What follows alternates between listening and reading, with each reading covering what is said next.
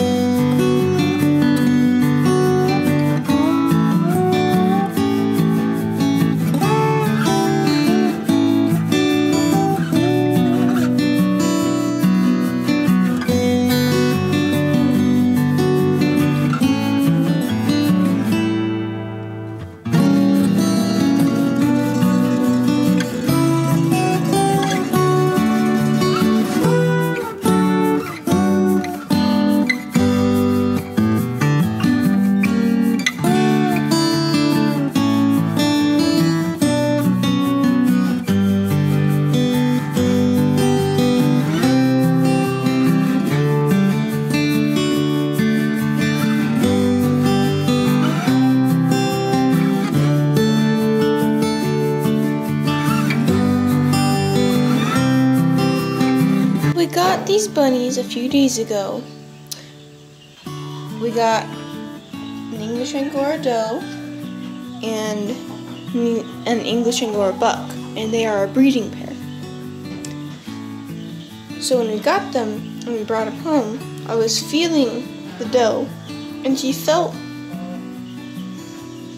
fat and big and like stretched, and from past experience and past litters of bunnies, she felt pregnant. She felt very pregnant. I think she's around 3 weeks pregnant, so she could give birth any day. That's sort of fun because I got these rabbits to breed them and have babies, so I mean it's not a problem, but she is very matted. I've cleaned up her face and sort of her back and stuff, but oh, everywhere, all around her back, on her sides and underbelly is crazy matted, along with him. He's pretty matted too. So,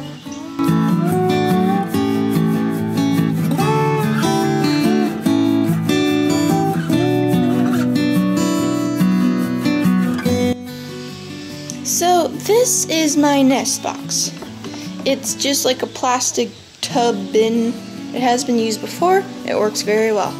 I don't like wooden nest boxes or metal nest boxes. Wooden ones, they just absorb all the pee and the stink and the yuck and any sicknesses, and it's just really gross, and I always worry all the time that baby's gonna get sick from past litters' grossness. The metal nest boxes, they get so dirty and stained, you have to scrub at them, and half the time it doesn't even come off. And, I mean, germs trapped into there, and new babies, and their eyes opening for the first time, and just all this stuff you want to keep healthy and good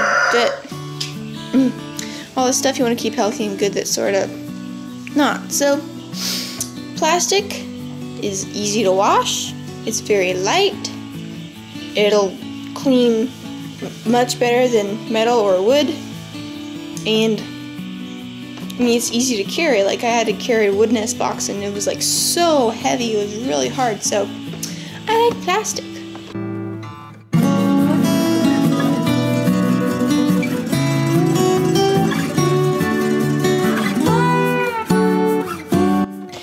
then after I've rinsed it, I just like to put a little vinegar spray on it, just to, you know, kill any germs that are still on it.